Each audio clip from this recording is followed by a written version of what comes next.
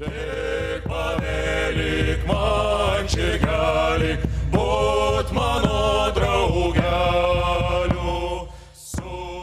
presentation aims to introduce the region of Central Western Romania. This is better. Commonly known as Transylvania. So to introduce this region as a borderland of the medieval Europe. During the early Middle Ages, from 9th to 10th century, this region was under the influence of Byzantine Christianity and under the political power of First Bulgarian Tsardom, inhabited by a local Slavic Romance population, being Christians and or pagans. The region was conquered by Hungarian tribes in some steps that covered the late 10th century and the 11th century. Here are shown the main steps of this conquest of Transylvania. The Hungarian crown organized here a Catholic state with the help of European colonies, Teutonic Knights and Cistercian monks, but the local Romance population remained Orthodox throughout the Middle Ages. In the High and the Late Middle Ages, Transylvania was a part of the Catholic Hungarian kingdom, but in fact was a borderland caught between the Latin Catholic Europe and the Byzantine world. One of the most significant forms of this multiculturality was the ecclesiastical architecture. Court chapels, baptisteries, cathedrals, parish and abbey churches were erected throughout the Middle Ages. The cohabitation of so many groups of people speaking different languages and practicing different beliefs led to the development of quite hybrid forms of religious architecture. On one hand, the architectural landscape was dominated by Catholic architecture, which produced outstanding monuments as the Cathedral of St. Michael in Alba Iulia, the church in Drăușeni, the so-called Black Church in Brașov, and a lot of other churches, Romanesque or early Gothic. Of course, using European workshops by the means of colonists and different workshops. On the other hand, we have the architecture of Orthodox churches, strongly influenced by the neighboring Orthodox regions, but often using Catholic models and masons.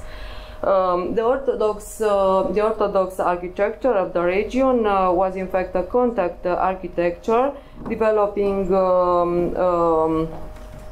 strange layouts, unique forms, difficult to be dated.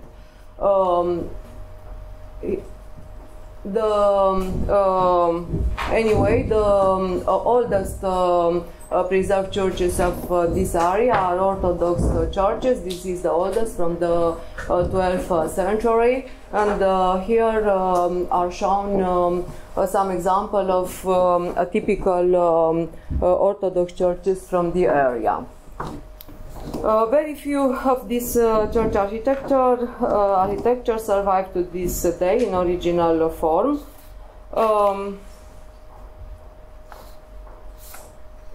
Because many have completely disappeared, and the remaining ones are, of course, hard to be identified behind the later modification.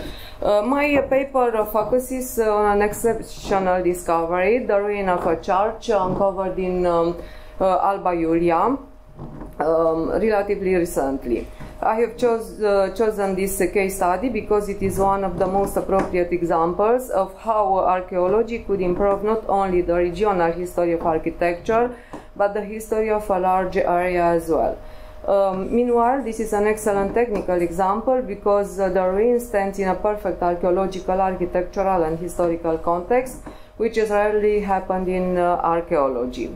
Alba Iulia is located in south of Transylvania, in the southern part of the Carpathian Basin, and entered history as a Roman legionary fortress in the 2nd century. The castrum is shown here, was inhabited throughout the Middle Ages, and some parts are still in use. Mainly the southern gate is still visible today.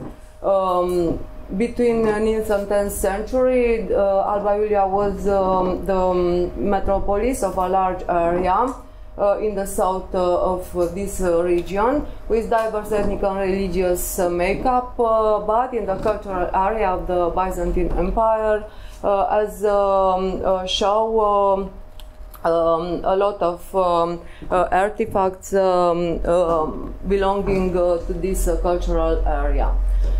From mid-10th to early 11th century, Alba Iulia was conquered by Catholic Hungarian kingdom with the final event in 1002. The city, the settlement, was particularly important for the region, and for this reason the Hungarian state decided to to move here the see of the Catholic diocese of the whole region of Transylvania as a part of the Hungarian kingdom. And in the late 11th century, a Catholic cathedral was built, is shown here in blue, one of the 7 cathedrals of the Hungarian kingdom. The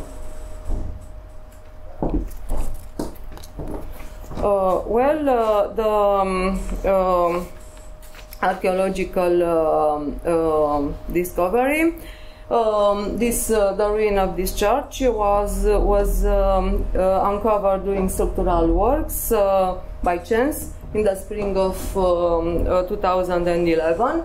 And after excavating the area for several months, we brought to light over 1,000 objects, including over 400 medieval graves, vestiges of many buildings. But the most important was the ruin of a church. This is shown the Roman Catholic Cathedral. And the excavation, and you can see the whole area of this city. This is a general layout of the excavation with the most important objects, ruins, but principally the graves, a lot of graves from the medieval cemetery. And after recovering the most of this, we had the possibility to reconstruct the plan of this church. The outer dimensions of the church was most probably 21 by 12 meters. The foundations were built of river stone, mainly of river stone, and as you can see here, and also here, and the elevation from which only some small portions remained from coarsely carved blocks of stone. And the central area, 4.3 by 4.3 meters. The ruins stay in a complex stratigraphical context, consequence of the fact that the area was inhabited for nearly 2 millennia. The most relevant discovery, the most relevant objects for dating the church are shown in these images. the foundation of the church cut some dwellings from the Nins to early 10th century are shown in red, and with the help of this situation we can say that the church was built around the mid of 10th century. And as a historical event, this period is situated between the diminishing of Bulgarian power, the increasing of Byzantine influence in this region, but before the Hungarian context. About the demolition of the church. The church had been demolished before the establishment of the Catholic cathedral. In fact, the church was demolished, the area was leveled, and probably in the same time same time with the building of the first Roman Catholic cathedral. And the cemetery belonging to this cathedral has been established on the area of the demolished church. Here, part of the ruin and some graves that overlapped and in fact almost completely destroyed the ruins. Well, we know of nothing similar in the neighboring regions north of the Carpathian during that period, even though there are certain hints about the existence of the Byzantine-style architecture in the important centers. This church has a layout which appear to be very similar with the Greek cross inscribed in a square, featuring a central space delineated by 4 pillars that most likely supported a small dome or tower. A brief examination of the Byzantine architecture at the age points out that the church belongs to a planimetric design, which emerged in Constantinople at the end of the 9th century and spread afterwards on a large area. Comparing the church with the most representative churches known from Constantinople for the 10th century, we can see that the church is very similar in size, but comparing with the churches from the territory of the First Bulgarian Empire, mainly from Pliska and Preslav, we can see that the church from Alba Iulia is much larger. And also we can see that this church stands out by some features.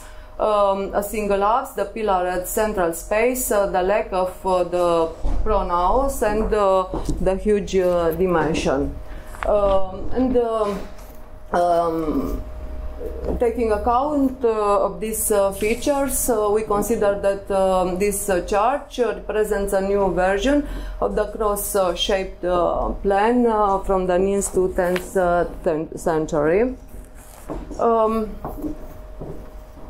To end, this church is one of the few churches dating from the context in the 10th century, and represent an important milestone not only in researching the history of Transylvania and Hungary, but also in the study of Byzantine architecture.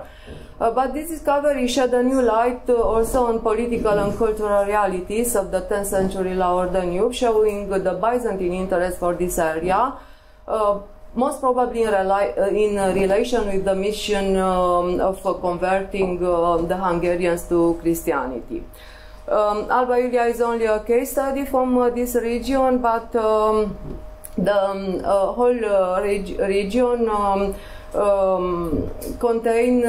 region of Transylvania contain a lot of interesting places and buildings not worthy to be studied. Thank you for your attention.